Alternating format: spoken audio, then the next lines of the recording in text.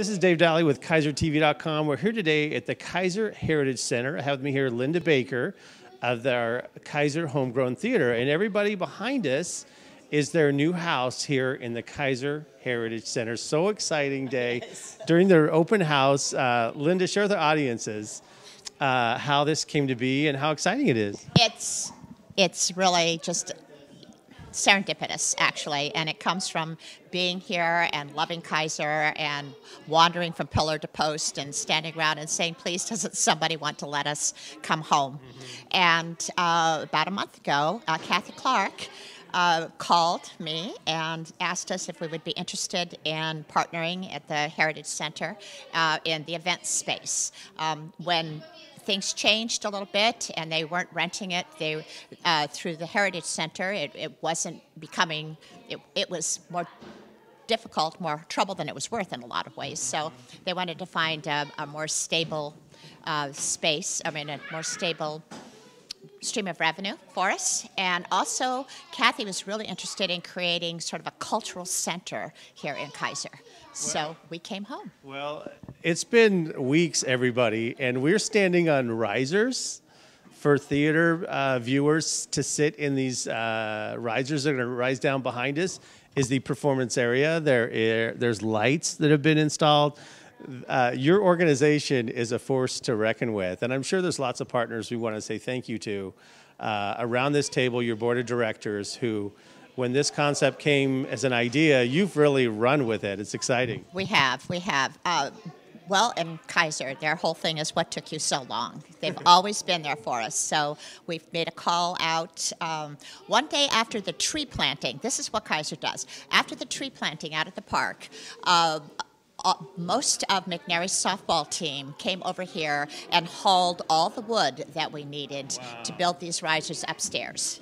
And so, that's what the community did. And then we've had people, volunteers who've been here about 4 or 5 hours a day, putting all of this in and walking around in the rafters and putting in the light bars and figuring out where all the electricity goes. And it's just been an adventure, but you know, when you can't wait to put something up, you hit the ground running. It's true, and check out the URL on screen, everybody. If you want to make a donation, both of your time, if you're a company that has something that they can use and you want to give that forward, please connect here with Linda. I'm sure they'll put it to good use, but this building has taught people to read, taught people math. This is an old schoolhouse that was meaningful to so many people in this region, and now it's being repurposed in 2018 as a full-time epicenter.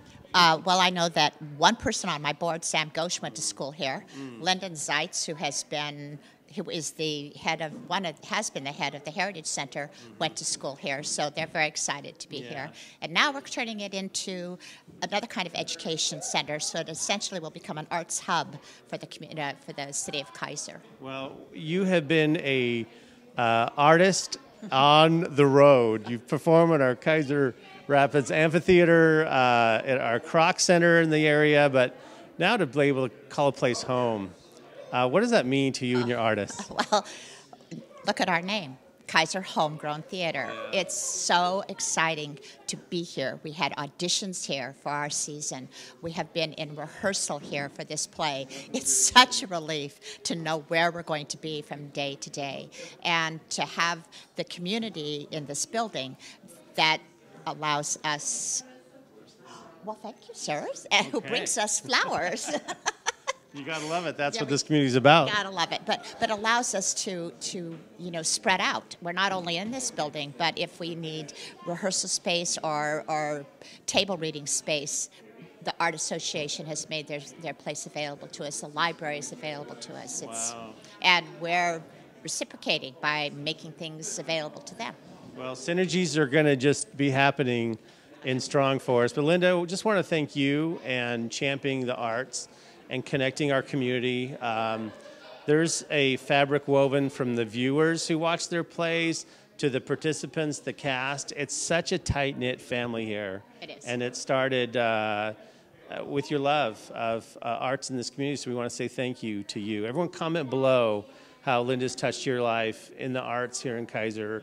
I just want to say thank you from me Okay, now you're personally. gonna make me cry. And I know there's more great stories, many memories that are going to be made in this building, captivating performances. So thank you very much. Thank you so much for being here And, and telling people about us. And, you know, we have a season that starts in March, so please come see us. Yes, actually, look at the screen now. This is the first performance happening now. On their website, you can get tickets. And the performance, there'll be one in May during the Iris Festival. So just get connected. There's only 65 seats. There's a big sign down here in front that says, once these 65 tickets are gone, they're not going to be more. So get your purchases done early. So Buy again, season tickets. yes, season tickets. What a concept. Thank you very much. Thank you. For sharing with us, Linda. And for more great stories here in Keizer, visit KeizerTV.com. Thank you.